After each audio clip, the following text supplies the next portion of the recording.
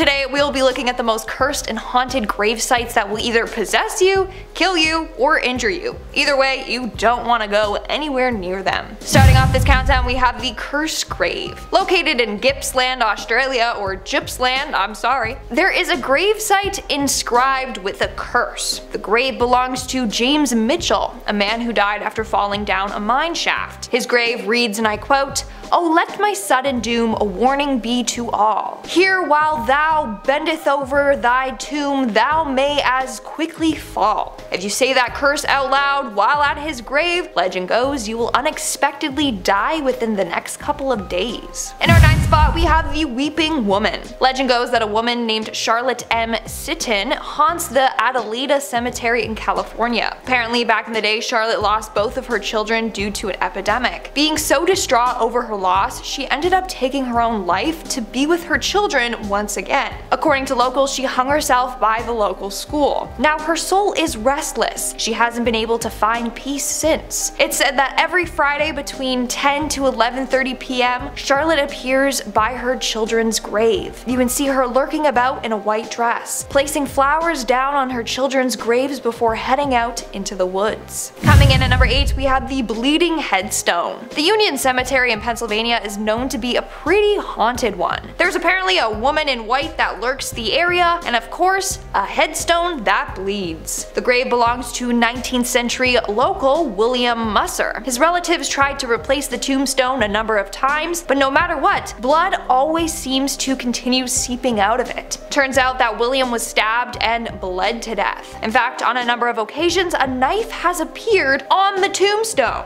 Coming in at number 7, we have the Crypt Keeper. Imagine having a full-on mausoleum for when you die. You're either super rich or super important, or both, if that happens. Anyways, located in the West Edmiston Cemetery in New York, there's a mausoleum for a woman named Eunice Welch. She died in 1922 while in her 70s due to natural causes. Nothing too eerie or unusual there. But what is spooky is the fact that her mausoleum is home to an undead Crypt Keeper. Apparently, if you knock on the door and wait, you'll hear some rustling from inside. After a few moments, someone will knock back. But if the Crypt Keeper is in a bad mood, he might yell at you to leave. A number of people have done this and have heard his eerie voice talk back to them. Now, you might be wondering, who is this guy that's haunting the mausoleum of this innocent woman? Well, it turns out that the mausoleum used to store dead bodies in there during the winter. There wasn't enough storage elsewhere, so they placed the bodies there until the ground thawed so that they could be buried. So it's believed that maybe one of the bodies that was placed there latched onto the area and is now haunting it. In our 6th spot, we have the Black Angel. Now, this one has to be the weirdest one on this whole list. But there's a Black Angel statue located in Fairview Cemetery in Council Bluffs, Iowa, that comes alive at night. Yes, you heard me. Apparently, this statue comes alive at night and flies around the grave. And you don't want to be anywhere near it when it happens, because the legend continues on saying that the statue has been known to shoot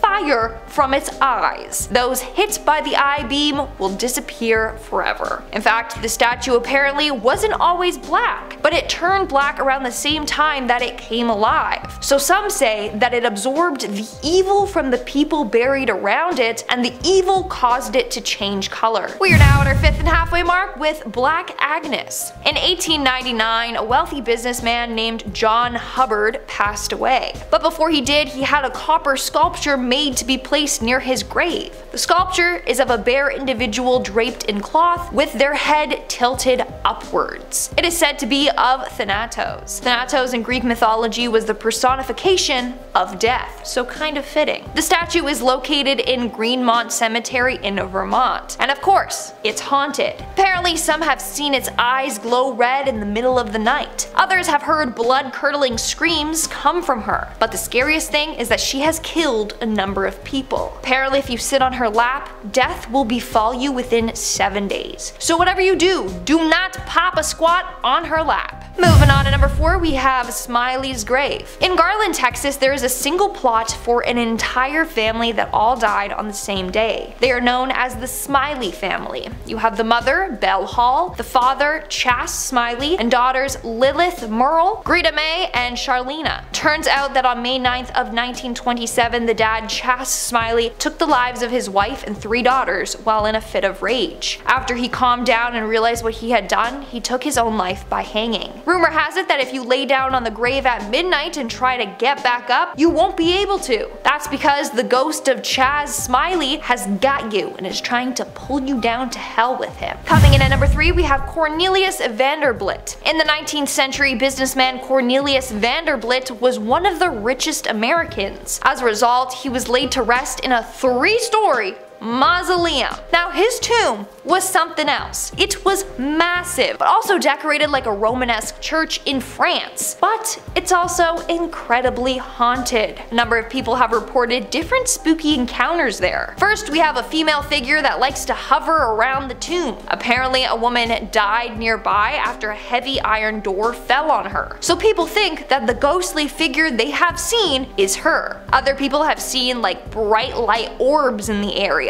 And some have seen Cornelius himself. If you try to trespass into the tomb, apparently he will appear in a gray suit and chase you away. And lastly, some visitors claim that when they have taken photos of outside of the mausoleum, that they later found a figure lurking in the back of the photo. Moving on to number 2, we have Pinewoods Cemetery. Pinewoods Cemetery in New York is now abandoned, but the spooky legends associated with it still live on. In fact, to this day, taxi drivers hate driving past it. That's because a number of them have seen terrifying things while doing so late at night. Apparently a number of drivers have picked up passengers nearby heading home. However, while en route, a number of them just vanish from the back seat of the cab into thin air. How eerie. The cemetery is also said to be home of an angel statue that bleeds from its neck. And there's a crumbling mausoleum where people have seen a strange green glowing light orb floating about, right where the coffins used to be. And in our number 1 spot today, we have the vampire grave. Now this is probably one of the creepiest legends out there.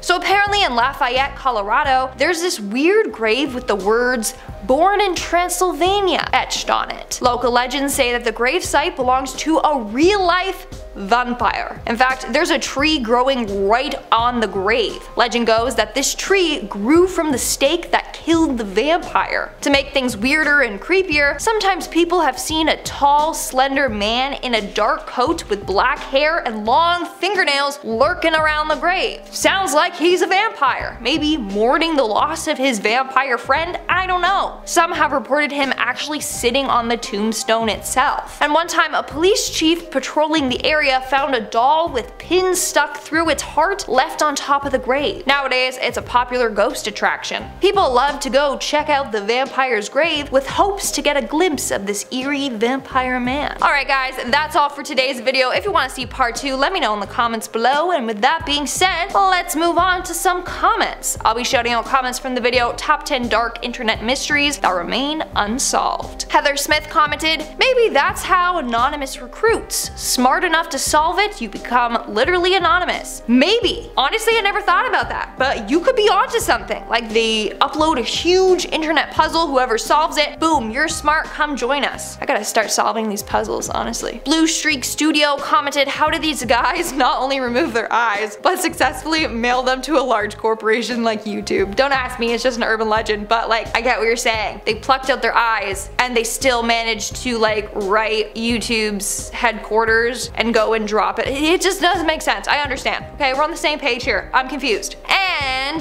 that one gamer Peanuts commented, "Not me watching this after hearing thumping and a deep voice say, 'Har!' outside my front door." It was me. I was the one thumping and saying, 'Har!' outside your front door." Alright guys, that's all the comments I'm shouting out for today's video. Make sure to comment something down below for a chance to be featured in my next comment shout out. And as always, don't forget to give this video a big thumbs up and subscribe to Most Amazing Top 10 for more amazing videos. I've been your host, Lindsay Ivan, and I'll see you when I see ya. Bye!